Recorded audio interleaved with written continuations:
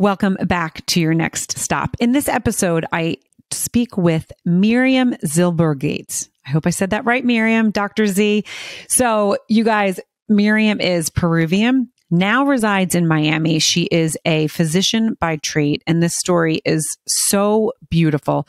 Miriam is a best-selling author. Her book is The 3G Cycle of Life. You can actually find that on 3gcycle.live. And you can also find Miriam on LinkedIn. And her last name is Zylberglait.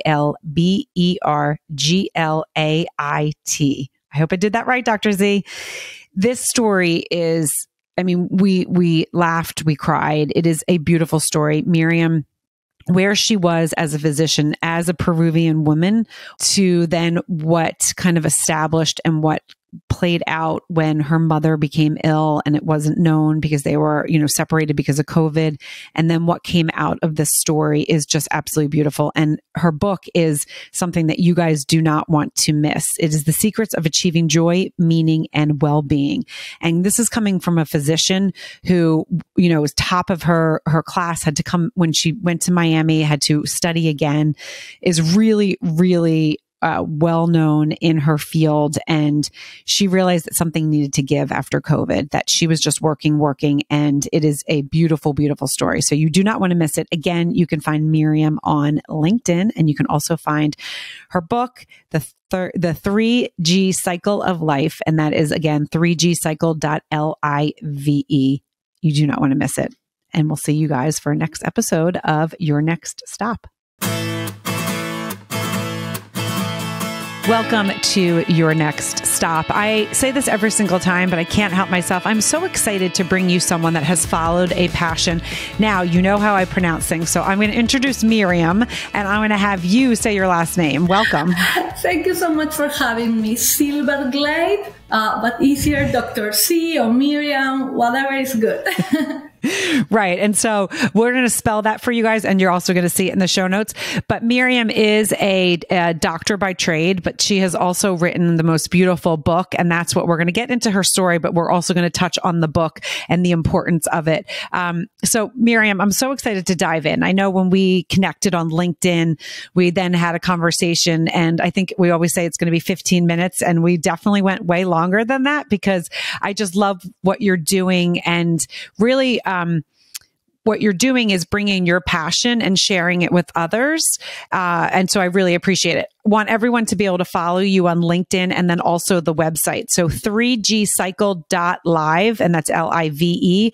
And then you can find Miriam on LinkedIn is where she hangs out the most. And it's Dr. Z again. And that's Miriam. And then the last name, and I think I'm going to spell it correct.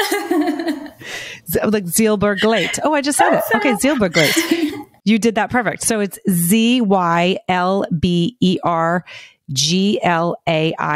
So you can find Dr. Z, Miriam, over there. So Miriam, I would love just to dive in a little bit about your background, where you grew up, and a little bit about, as you went into the university and then obviously becoming a doctor. So even my last name will not help you guess where I am from. I am Peruvian, where Machu Picchu, Cusco is, and the ceviche that is so famous now here, even in the US. I grew up there, small family. My dad worked very hard to provide us with education. He told us that that's what he can give us, so we will be able to achieve our dreams. And that's exactly what we got from my parents, education and love. I decided to go to study medicine for wrong reasons. I wanted to save people and help people and change the world, but I used to faint with blood, and I am still very afraid of needles. But my best friend wanted to go to medical school, and she convinced me to go from psychology to psychiatry. And I said, yes, why not? I will use a white coat. Everybody will call me doctor. So it was a yes from me. It was a no from my parents. So it took me a lot of effort and an experiment with a doctor taking me to the OR and to expose me to a C-section to discover that I really love this. It's like I didn't faint. It was amazing. My friend never went to go to medical school. She changed her mind before that, and she ended up being a business lady. And I was stuck. I was like, I cannot do anything more.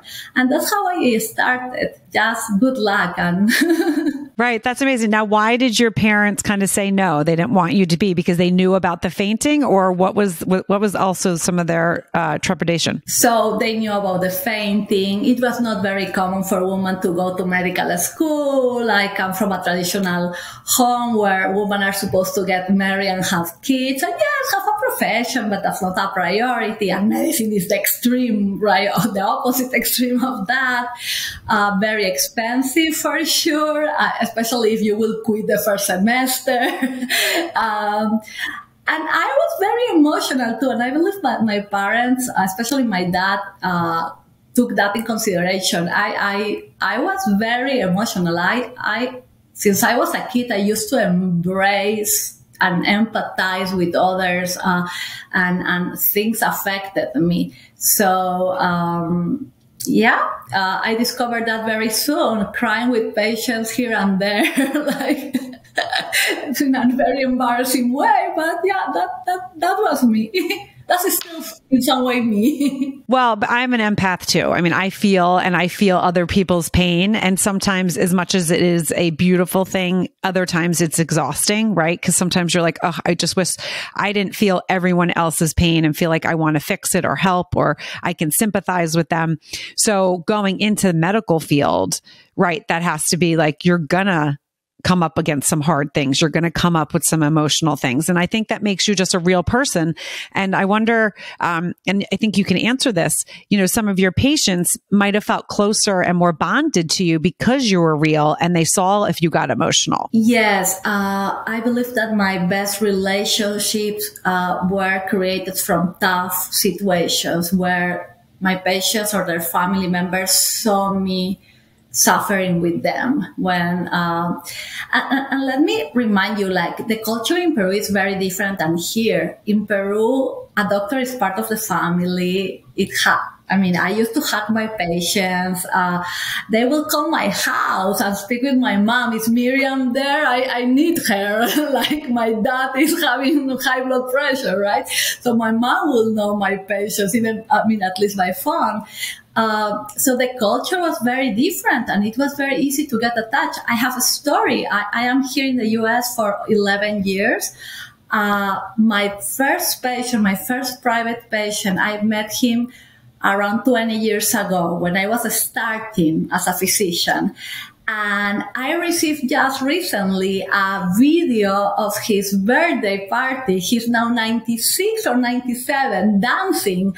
And the daughters that are in touch with me, even I am not in Peru and I am not the doctor anymore of the family, they send me that video so I can celebrate with them. And that is vitamin for your soul. I cannot describe that feeling. Amazing. Oh, that is amazing. And I love that. And I love that, in your culture, that was something important and you saw that. I think it's really important. So then where did you go on? Like, when did you then relocate to the US? So I relocated 11 years ago, and it was a very romantic story. I came for vacations to be with, he was my boyfriend at the time. We were dating back and forth, Miami, Lima. And I never went back to Peru. He proposed, we got married, I quit my job via Skype, and I decided to start from zero. Very crazy story. I decided to start from zero here. And probably the reason why I did it, and I know that sounds very crazy for someone that is, an adult, mature, a professional, but the last months, my patients were asking me again and again if I am dating someone, if I am, getting married, if I have kids. Like when you are a geriatrician, your patients could be not only your parents, but your grandparents, and they consider you part of the family. So they will ask, right? And this couple that I knew for 10 years, a very old couple together for 60 years. They were together for 60 years. Very romantic, walking together with the holding hands. They asked me again, and I answered the same. I am a doctor. I am busy. I am planning this. I am planning that. And they told me, do you understand that we love you, but when we go home, we go back to our families, and the nurses and your students, they also go back to their families. Who are you going back to? Like, who is waiting for you? And I was like, okay, that's not very nice, right? And suddenly they show me my white coat, and they told me, this thing that you are using is just a cloth. This is what you use. This is not your skin. You are a woman. You are not a doctor. You work as a doctor. And that really pushed me to my next level and my romantic story. Right. I mean, but what did that feel? I mean, I know because it's so different, but in your culture, it was important, right? You get married, you have your family's everything. And so for you to hear from this couple, like, what do you have to go home to? That had to sting a little bit. Oh my gosh. Was painful in many ways, because again, I was the non-typical Peruvian Jewish girl there, right? I mean, all my friends were already married with kids, and I was planning my next adventure, what conference, what this, what that. So yes, my parents, they were very respectful. I need to admit, I need to give them credit. They didn't torture me too much. They tried, but they were respectful.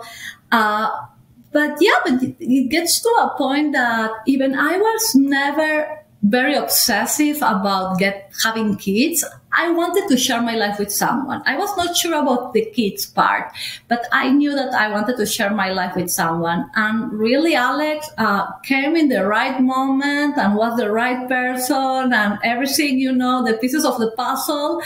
And I did something very crazy. I jumped in a pool, and thank God there was water. And 11 years later, almost 12 years later, we are married with 2 beautiful kids, and I was able to be a physician here. So I guess it was not such a crazy idea, right? Right. So how did that look so where did you, and I know we don't have to dive into too much of it, but my listeners know I have to ask questions that come to my mind. Where did you and Alex, where did you guys meet? My sister used to live here, so I was going back and forth, and it was just social event, and randomly. And 1 month later, he was in Peru visiting my parents. Wow, that's amazing. Now, what nationality is, because your last name is right, it's not Peruvian. What is his nationality? So he's Argentinian. He came from Argentina in the times that the government was not good there, escaping Argentina for safety reasons to the US, to LA, when he was 14. So he's kind of half Latin and half American. I always say that he has the best of both worlds. But yeah, it's has been great to have someone that grew up here and that was more adapted. It helped me to adapt to the new system and the new culture. Right. No, it's true. And so now when you met him and you decided, okay, this is it, was it easy to then, did you have to get a degree in the US? If you could take us through a little bit of that, how you decided, because, you being a doctor was obviously like really ingrained in you, and you wanted to, make your parents proud and continue something that you loved. So how did that look when you decided to stay in the US? So to be a doctor here, if you come from another country, you have to spend almost a couple of years taking tests, 3 different tests. Each test lasts like 9 hours, so I don't have to explain how challenging it is. And then you need to go again through the specialty and super specialty. So you need to go back like a student. So I had faculty that were much younger than me, and they were my faculty, and so I needed to learn a few things. I needed to learn that I need to separate any little piece of ego from myself and put it in a box, because whatever I was in Peru is not reality here. So I am at the level of anybody else, and I needed to accept that. The second thing that I needed to accept is that this is medicine, so who cares? Like, I am an intern, I am a student, I will be with patients. I will be doing what I love to do. So that helped a lot with the ego issue. So that was my way to cope. And then I did it with a belly during the 3 years. I got pregnant the first year when I was doing 30-hour calls, and then I got pregnant during my fellowship. And I was breast pumping in the middle of the hospital or while driving. Not safe. Don't do it. I had to drive 1 hour, so I didn't have a choice. And what I learned from that is that you cannot do these things alone. You need your family, you need your friends, if you have a good husband, you need support, because this is not a marathon that you will be able to run by yourself. This is teamwork. And that's important, because I know that there's so many women out there that have the career and have the family. And I talk about this on the podcast occasionally. There was a time, especially when I was having kids, it was like women could do it all. And I believe we could do it all, but not all at once. And I really, I knew for myself when I was going to go back, I knew I always wanted to be a mom. So going back, I did really toy with it. And the reason why I did is because I was like, I feel like a little bit of a failure that I have all these opportunities. Women before me have put all this effort in, and then I'm choosing not to. But I had this really great conversation with my sister, and she asked me one question: what will make you the best mom and wife? And I didn't even stop. I said, oh, to stay home. And she goes, well, why are you going back and forth? I worked in alternative advertising, and my hours were crazy. I would be traveling everywhere. And I knew that work and my son would get most of me, and then my husband was going to really not get a lot. And I just said, I know myself, I'm all or nothing. I'm not going to be really great at splitting it. And I was okay. I wasn't putting myself down.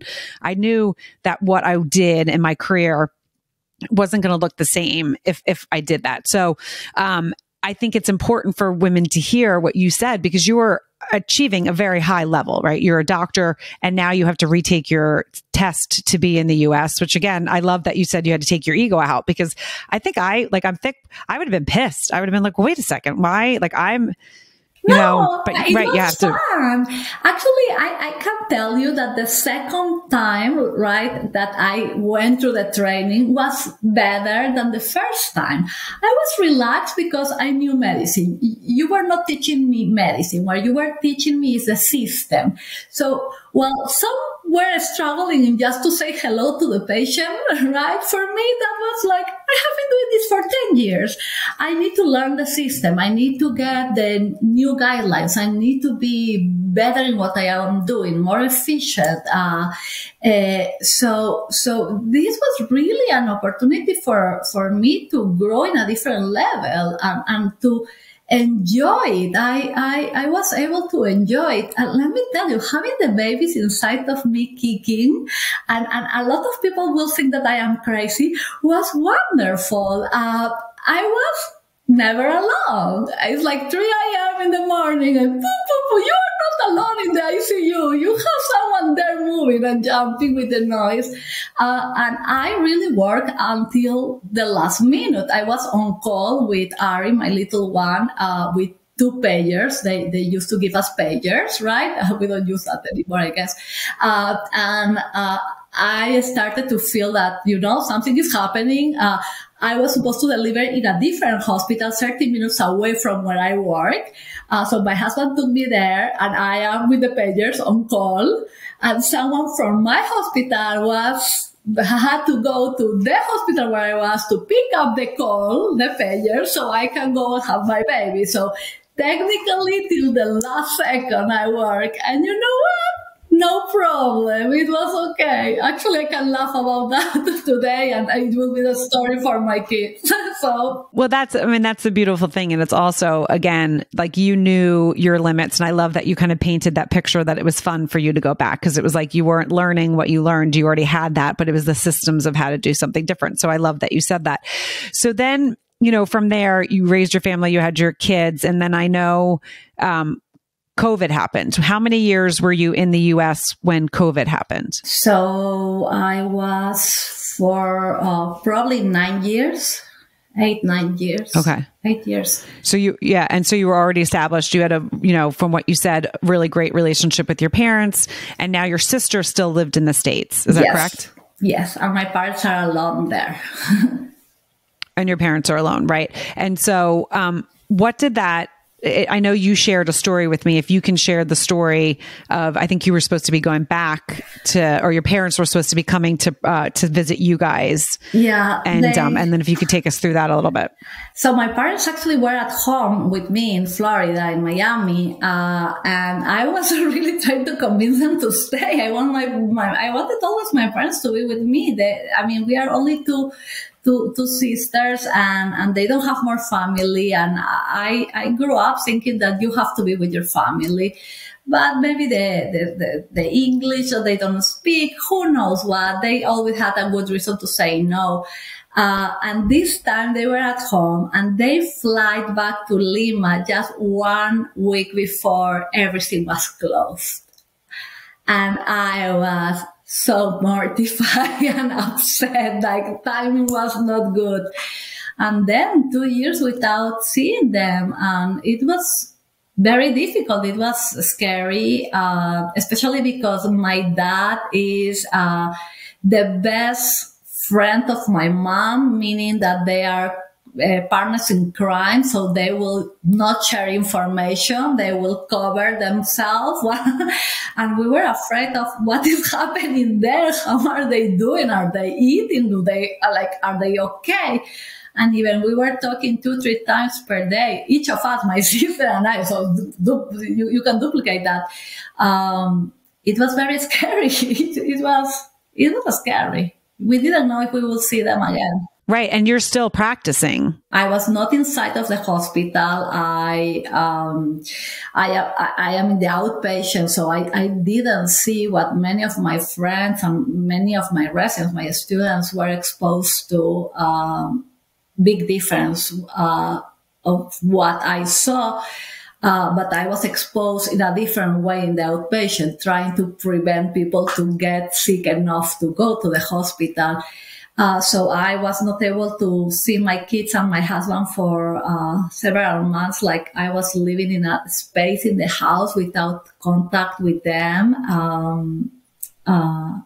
And my kids were scared. They saw that I would die, like many other kids, I guess, with parents. Because how old were your kids at this time? 5 and 7. We started at 5 and 7. So they were little. And so, like, that's the thing. I think that age for a lot of kids, it was, obviously it was a very unknown for all of us. But when you are little and you can't kind of process what's going on, and then not having you around, and then you worrying about, I'm sure your immediate family, and then also worrying about your parents, was a lot of pressure. And then worrying about your patients, because we learned from the beginning of this episode, you're an empath, right? You feel deeply for people.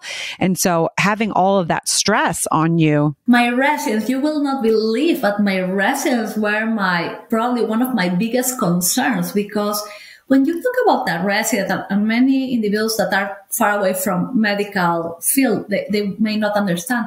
A resident is really a young physician that is traveling from any place of the world or the country to be for 3, 5, 6 years in a place, almost by himself, working, and with a very low salary, very poor support.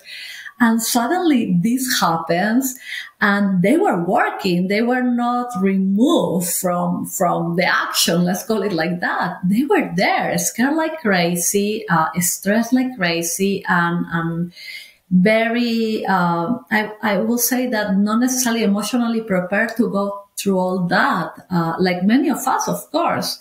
So I was very concerned about their well-being. In some way, when you have residents, well, when I have residents or students, they are my kids. I am mommy at work. So it was scary. It was sad to see them suffering. Yeah, no, and I appreciate you giving us, a little bit insight into that, because right, it was. And I like to say now, because I don't like to give COVID anymore. I like now we've moved past and, life is different.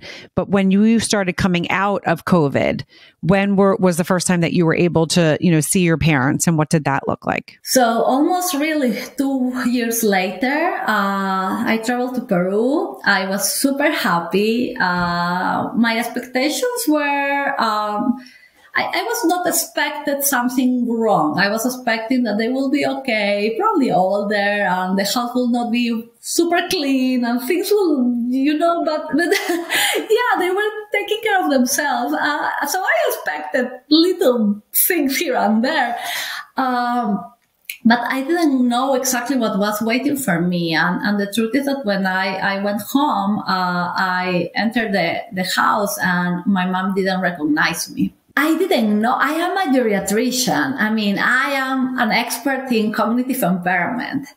I catch the fact that my mom was not talking very much with me, that she was avoiding me. I saw that she was depressed. I saw that she was upset. I saw so many things I didn't see through a camera and a few minutes of connection while I was typing or checking my phone or doing, multitasking, even about to my kids. I was not present enough to see the red flag. And then the red flag was there, and my mom was not able to recognize me, and I cannot go back on time and revert that process. And I can use that only as an opportunity to change what I am doing wrong. Even I didn't do it because of bad reasons, but you don't need to be a bad person to do things that are not good, right? And that's important. We can make mistakes, and we need to, be kind with ourselves, compassionate with ourselves. And I'm in that process in trying to change what I did wrong and try to make up for it for my parents, for my husband, for my kids, and for myself. And so just to, clarify a little bit, is that your mom was having Alzheimer's dementia, and your dad, as you said in the beginning, was covering it up. And so when you got there and then all of a sudden realized, you went back and were like, why didn't I see this? I'm a doctor. I'm sure you beat yourself up a lot. I'm a doctor. Why didn't I see this? I can't believe this. And it must have been devastating. My grandmother had dementia. I actually had one of my best friends have frontal lobe dementia and died by 43, maybe even a little earlier. And it was, the first stages of it. Sometimes you don't see, because it is, again, it's like, okay, is the person depressed? What are they going through? What else is happening in life? And so you took it very personally, because as we've heard throughout this episode, that's what you do. I mean, that's what makes you a fantastic doctor, is because you take things personally. I want to clarify something. And thank you so much for saying that. I appreciate it. But a fantastic doctor needs to have the heart in the right place, but needs to be able to also to set boundaries. And that was something that I learned in medical school. And it took a lot of effort and tears from me, because you need to be as close as possible to care and to do your best, but as far away as possible to don't allow those feelings to interfere with your correct judgment.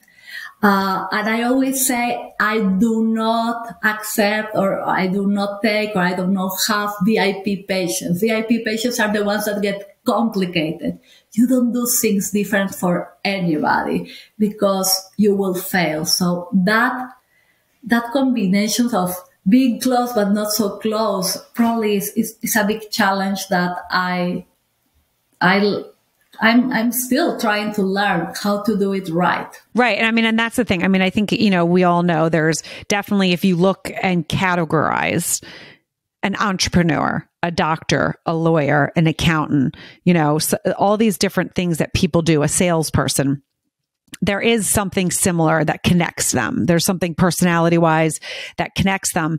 And one of the things about, being a teacher, there's so many different things, but that has to be really hard, especially when you're an empath and really feel deeply to be able to separate yourself from the actual, of having the feelings. And that is something that takes work for some people. Other people, it's just very natural. And that, that part of being a doctor is easy for them, but maybe there's something else that's a little bit more difficult. So this is what you had to work. This was your journey. This is what you had to strengthen, was kind of separating your patient from you and knowing that you had to give to your family. But so, going in and seeing your mom this way, now, did you get angry with your dad? Were you... Yes. Inside of me, yes, a lot. But it was not the time to say anything. And it will never be the time to say anything about that. I will not change the situation, blaming others. I need to take the responsibility of what I did and I didn't do. And the rest, they were trying their best under the circumstances. It's not, if you see by that, today is my mom's birthday, by the way. If you see by that. Oh, happy birthday. Thank you. Holding hands with my mom when they go to sleep, and they sleep, holding hands. And he takes so good care of her. And he will ask her 100 times exactly the same question, and he will answer 100 times exactly the same answer. With love. And respect, who I will blame for what is not needed. But that's the thing. And I think it's so important for the listeners to hear that, because as much as you had the anger, your dad was doing the best that he could. He was protecting, this is from my own words, but he was protecting you because there was nothing you could have done. And he also knows that you are an empath, that you're someone that would feel deeply. And what would that do to you mentally if you knew that your mom had this and there was no help, like that she was, starting to develop more signs and there was nothing that you could do? That could have been a whole different journey that you encountered. And, he knew that probably was going to take you away from what you were doing. It was scary times. He did the best that he knew to do. And so you have to, obviously you think about that. And I think that's beautiful that you think about that. So if you could take us through then your book, and how that, again, you guys can find that at 3gcycle.live, how that came about. I know that it's just recently, you got published, you have your, the books came in the mail. It was really fun to watch. Again, go to Miriam's LinkedIn, because you can kind of see that, because again, you shared with me that wasn't something that you ever really thought that you were going to do. So take us through that journey a little bit. So during COVID, I saw the pain that COVID caused, but I saw also other things. I saw a broken system, a healthcare system that was broken. I saw harassment, lack of respect, abuse, in a system that was in survival mode. And I saw the real color and the real faces of individuals. You need to be in good shape and feeling very good to be politically correct. When you're in survival mode, compassion fatigue attacks, and then suddenly you see reality. And I saw reality, and I was upset. And I started to try to understand and to look into information. And I discovered that 400 of physicians die by suicide every year in this country before COVID, that more than 60% are burnouts, more than 30% are depressed. I was terrified, and I was asking, and that was my first article, where are the leaders? Where is everyone? I mean, this is happening before COVID. This is not getting better now. And I was furious. So I started writing articles and then doing some podcasts, and the opportunity of the book came in front of me on LinkedIn. Thank you so much, LinkedIn. And I decided to jump into another pool that I don't know if I will find water or not, but they accept me with my accent and my bad English grammar. I have no idea yet why, but they took me, and I started the book. And what happened with the book was very interesting, is that this anger and this, idea of starting to blame people and institutions of why these things are going wrong and why nobody is doing anything about this, was transformed actually in something absolutely in the other side, in a positive book, where I was not trying to blame, I was trying to find solutions. And that's really the person that I am. The very upset person was just a burnout mother, physician, daughter, on pain, on severe pain. And that's not me. So the book helped me really, like psychotherapy, for sure. And it was free psychotherapy to vent and to find myself again and find my values and to help others at the same time. I love that. So again, guys, it's the 3G cycle of life. You can find it on Miriam's, LinkedIn, you can find it, but it's 3gcycle.live, Live. And I mean, it's such a beautiful journey. And what you're sharing though, people can hear your story. I talk about this all the time, how stories connect us, right? Your story is going to connect with so many people that have had situations that, or right now are sitting there thinking, okay, I have a situation. And so what I love that you also said is that this was kind of psychotherapy for you. It really helped you kind of work through your emotions and your expressions. When you started writing it, like when was your kind of aha moment? And it might have been right in the beginning, but when was your aha moment, or if you had one that you were like, this is something, this is really going to help people instead of just helping you? I believe that when I started the interviews, when I interviewed more than 30 different individuals, 4 different continents, different genders, cultures, careers, ages, all the extremes, like a Buddhist nun and actually a professional athlete, and then we have a Wall Street person that you already met, all these individuals came with their own stories and their own approaches about how to go through life even during challenges, and not only survive but really grow and improve themselves. And when I started to collect the stories and merge those stories with mine and collect scientific data and find out that this was valuable, this was something that, I am learning from them, why you will not be able to learn from them, right? Or why this will not apply to someone else.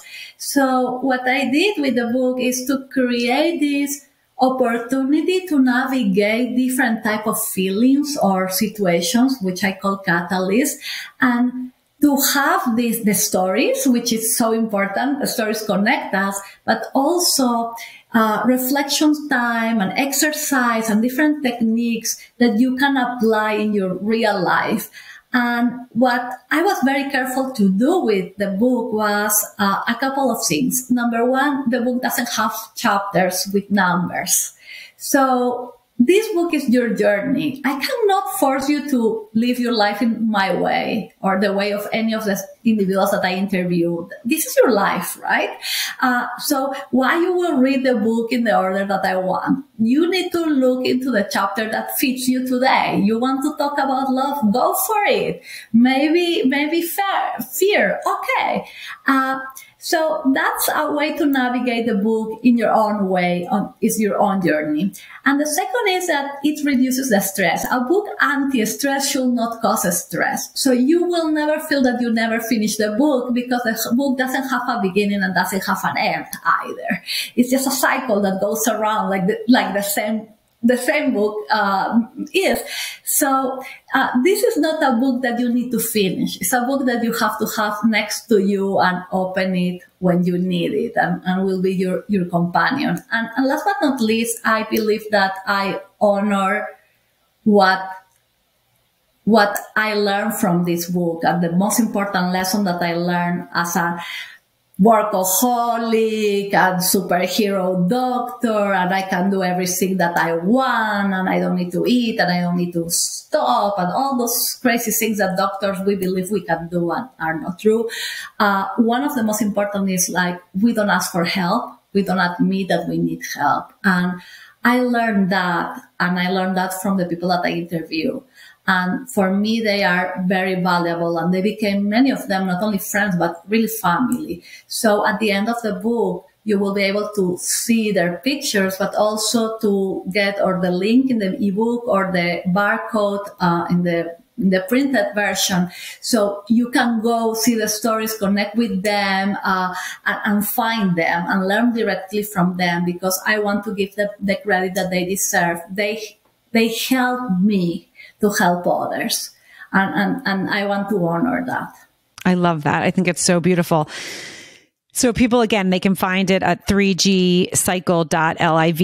Is it in Amazon bookstores? Is there other places they can find it as well? It's on Amazon, and yes, soon in bookstores too. And hopefully soon a Spanish version. I am working in that too. So yeah, I cannot leave the Spanish, on the site. I need to do it. Oh, that's amazing. I love that. Now, where are your parents now? They are still in Peru. We have caregivers there with them, and all the support that they need. And my sister and I, we travel very often, even for 2-3 days, just to give them a hug and come back. Today we will have a Zoom party with candles and cake for my mom, and we will keep trying to do our best and to be present. And I have a story. This is a real story, and I believe that is so important. And the reason why I feel less affected by the situation when I went to visit my mom the first time, and after realizing what was going on, I tried to cure her, right? Why not? I mean, optimism. And I gave her some pictures, the albums with a lot of pictures from when I was a girl and when she was a girl. So she was going, and she was able to recognize, in Alzheimer's, you can recognize the past better than the present, right? So she was like, oh, my mom and this and my friends and stuff. And at some point, I don't know why I had this feeling that I need to record this, and I did it. I started to record. And my mom stopped and she told me, you know what? I had good parents. I didn't behave very well, but they were very good parents anyway. She was fired. And yes. And my friends, I had good friends. And my husband, Carlos, like, he's a good man. What can I say bad about him? He's a good man. And I have two girls, my daughters. They are not here now, but I love them. They love it. They are good daughters.